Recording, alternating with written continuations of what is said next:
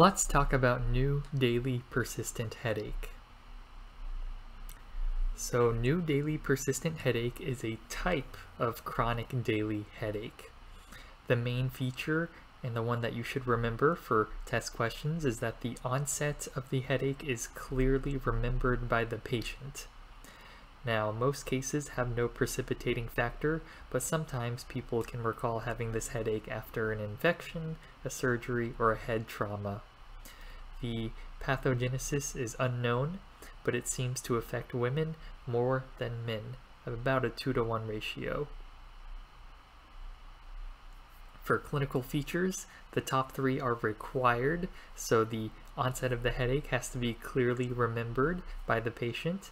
The pain does become continuous within 24 hours of onset, so this is an unremitting pain.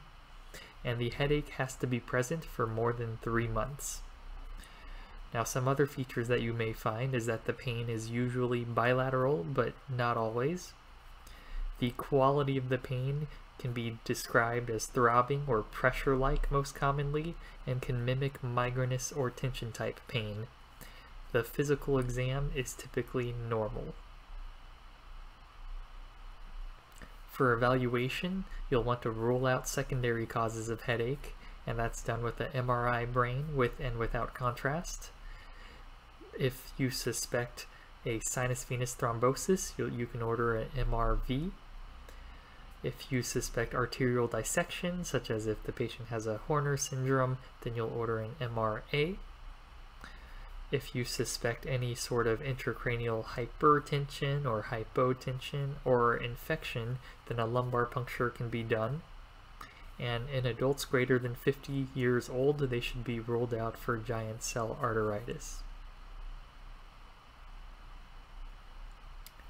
For treatment, unfortunately, because new daily persistent headache is fairly rare, it's not well studied what the best treatment is, and the headache tends to be more refractory to medications.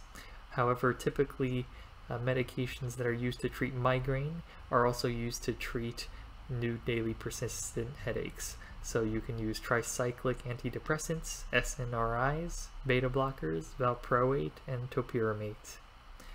One thing to note is if the headache is persistently unilateral, you may want to try an indomethacin trial to see if this headache is perhaps more of a hemicrania continua, which responds much better to indomethacin. For prognosis, so the headache tends to be self-limited and resolve after several months in most cases. However, there are refractory cases which can also last a lifetime.